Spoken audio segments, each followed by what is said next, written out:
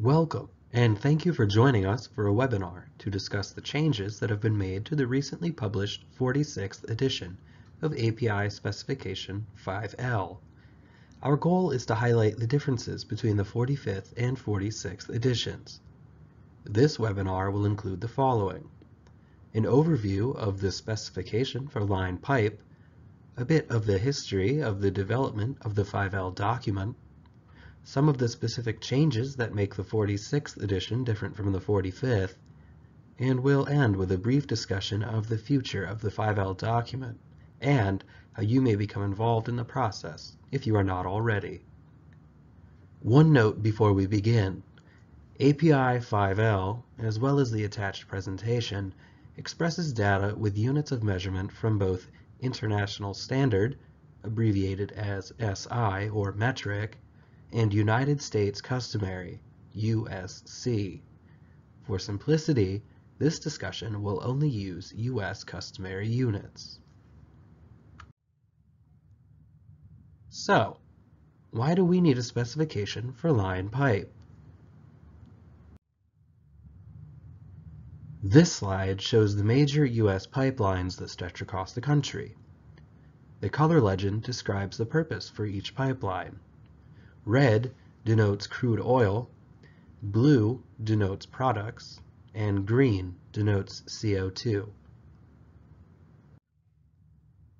This slide shows all the branches that have been developed. It does not include all the individual product lines to homes and businesses. These pipelines often cross state lines in multiple legal jurisdictions. They pass over and under rivers and highways. They represent almost every possible combination of pipe diameter, wall thickness, and grade. And they have been manufactured using almost every possible pipe manufacturing process and from a wide range of starting materials: steel plates, coils, billets, and so forth. API Specification 5L provides requirements for the manufacture of two product specification levels, PSL1 and PSL2, of seamless and welded steel pipe for use in pipeline transportation systems in the petroleum and natural gas industries, and is not applicable to cast pipe. The following slides cover a brief overview of 5L. The scope of the document is to specify the requirements for manufacturing two product specification levels, PSL1 and PSL2, in seamless or welded pipe for use in pipeline transportation systems in the petroleum and natural gas industries. API 5L covers pipe grades A25 to X120, where the number associated with the grade is the approximate yield strength of the product in 1,000 pounds per square inch. A25 would indicate a yield strength of approximately 25,000 pounds per square inch. The actual test pressure, due to rounding from SI units, is 25,400 pounds per square inch. Several manufacturing methods are covered. The only methods for PSL2 are SMLS, seamless pipe formed while hot with no weld; HFW, high-frequency welded pipe with no filler material; SAW, submerged arc welded pipe with filler material; and COW, combination welded pipe with filler material. Within limits, welded pipe may have one or two straight seams designated with the letter L, or one helical seam designated with the letter H. Note: helical is often called spiral. Starting material is steel and may be billets, ingots, blooms, coils, or plates. The 5L specification covers a wide range of pipe diameters, from 0.405 inch to 84 inches. Pipe wall thickness also has a wide range, from 0.068 inch to over 2 inches.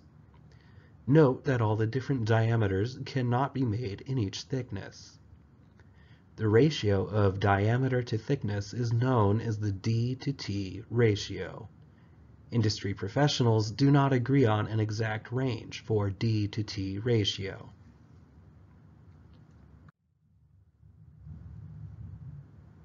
API 5L ensures communication between the purchaser and the manufacturer. Paragraph 7 of the document lists 94 items of information that are to be supplied by the purchaser. These are itemized to make sure that there is clear understanding of the requirements for the product that is being ordered. Many of the requirements for an order are determined when the description of the product is defined. API 5L defines the tolerances on the finished products, including chemical composition, mechanical properties, dimensional measurements. Tables 4 through 16 provide quick references for most of these tolerances. Table 17 for PSL1 pipe and Table 18 for PSL2 pipe provide a list of all the inspections, as well as the required frequency of each inspection. Table 18 describes the frequency of 28 inspections.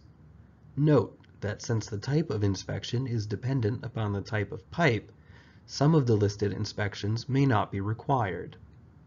Tables 19 through 21 and figures 5 through 9 provide assistance with the number, orientation, location, and size of the test pieces.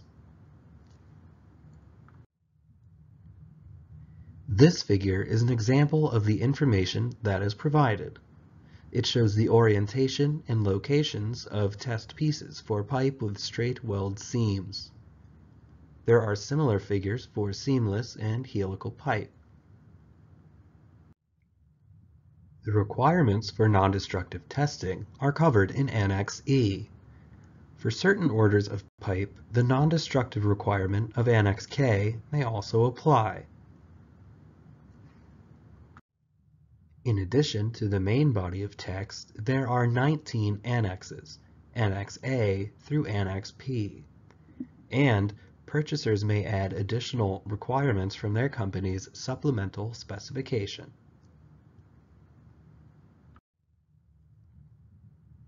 Before we take a close look at the 46th edition, here's a brief history of how we got here. The first edition of API 5L was published 90 years ago, in 1928. During its first 50 years, there were 3 5L documents. In 1982, all 3 documents were combined into one, API 5L. In 2000, the 42nd edition introduced product specification levels 1 and 2. Many of the requirements that previously had to be ordered individually were made standard practice for PSL2 pipe. Requirements such as fracture toughness, maximum yield strength, carbon equivalent, limits on several chemical elements, and product traceability records. About the same time, the desire for common standards that could be used worldwide became a priority. While work on harmonization of common standards was underway, the 43rd edition was published in 2004. The 44th edition of 5L was published in 2007 as a result of harmonization efforts and also included new requirements for manufacturers. One such new requirement was that this was the first time dimensions and tolerances in U.S. customary units were rounded from SI units. This rounding is why the A25 test pressure is now 25,400 instead of 25,000. The 45th edition of 5L, published in 2012, had updates and requirements from further harmonization efforts. such as all the pointers from Annex N being updated in sections for which they were intended. And this brings us up to date with the new edition. This is the cover of the 46th edition. You may notice that the title does not read Specification for Line Pipe, just Line Pipe, and the words API Monogram Program have been added before the effective date. So, what is new with the 46th edition? Before we talk about what has changed, let's look at what stayed the same. Those familiar with the 45th edition should have no problem using the 46th. In fact, all 27 tables and 9 figures that were present in the 45th are still present and similarly named. Some of the information in the tables and figures has changed, but more on that in a minute. There have been some very obvious changes to the 5L document. One change is a return to more traditional US grammar and numerals. For example, commas are again used in USC numbers as thousands separators. You will see 25, 400 instead of 25 space 400. Decimal points are used instead of commas in SI decimal fractions. You will now see 10 decimal point 5 millimeters instead of 10, 5 millimeters. And the spelling of some words is more traditional. You will notice color spelled C-O-L-O-R instead of C-O-L-O-U-R, and meter spelled M-E-T-E-R, not M-E-T-R-E. The topics in paragraphs 1 through 5 have minor changes. The scope now includes the requirements of new Annex A, provided the product is to be manufactured in an API licensed facility with the intent to bear the monogram. The paragraph normative references has been moved, revised, and resorted by title. All the terms, definitions, symbols, and abbreviations have been combined into paragraph 3, and conformity is now found in paragraph 4.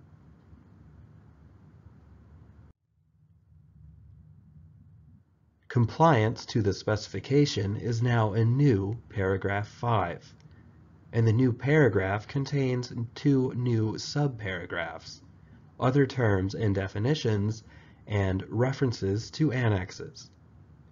The titles and topics of the remaining paragraphs 6 through 14 remain unchanged. So, what's new in the 46th edition? Pipe end straightness is not a new concept. However, paragraph 9.11.3.4b and figure 2 define changes to how the measurement is taken, as well as the tolerance.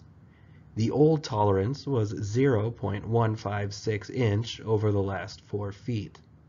The new tolerance is 0.125 inch over the last 5 feet.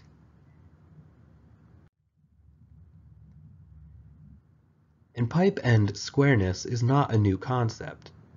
Even though the acceptance tolerance remains the same, a new paragraph 9.12.6 and a revised figure 3 add a new definition and instructions.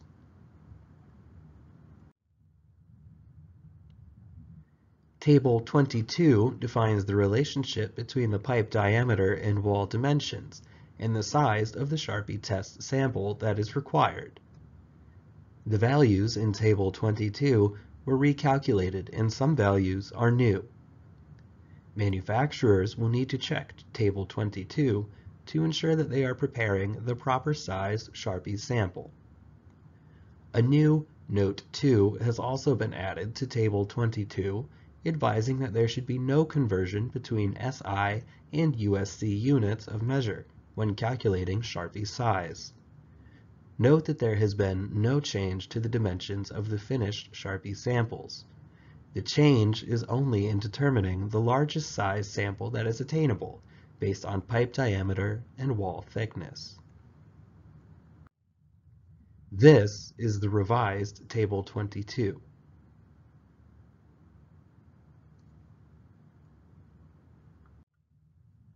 Annex A used to be the location for welded jointers. The jointers annex has been reassigned to Annex M to make room for the new Annex A. API is in the process of adding an Annex A to all product specifications to show the link between the product specification and the API monogram program. This informative annex for licensees describes the requirements that become normative if the API monogram is to be applied to the product. Annexes B, C, D, E, F, G, I, K, L, O, and P are essentially unchanged. Annex H and Annex J have been revised to add new figure H1D and J1D respectively. The figure is the same in Annexes H, J, and the new Annex N. It establishes the location for hardness test impressions for HFW full body normalized or quenched and tempered pipe. This is the new figure that is found in Annexes H, J, and N.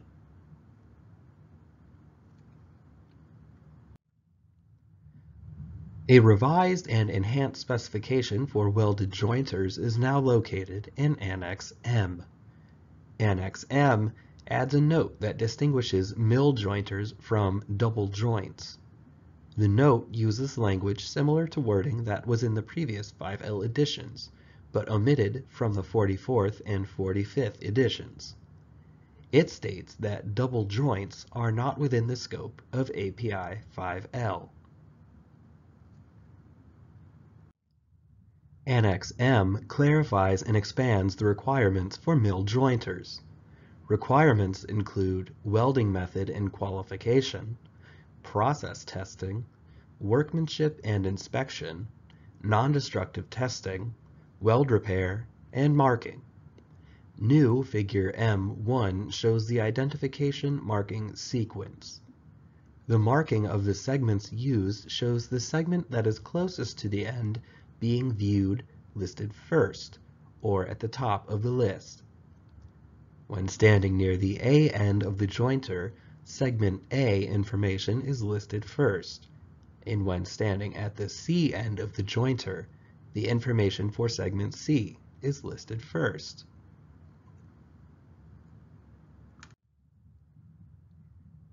Annex N is a new annex that has been added to specify additional provisions for PSL2 pipe that is ordered for applications with designs that require longitudinal plastic strain capacity. This concludes our review of the 46th edition of API 5L. So, what's next for the document? API procedures require that all standards must be reviewed every 5 years and either revised, reaffirmed, or withdrawn.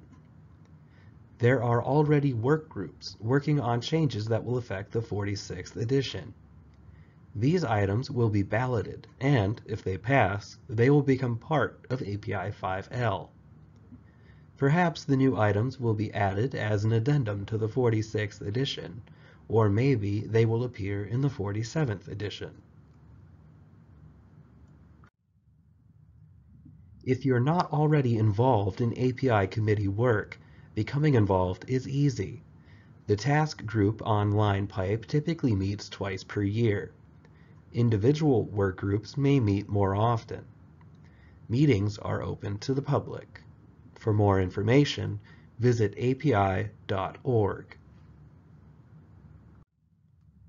Thank you for your interest in API Specification 5L.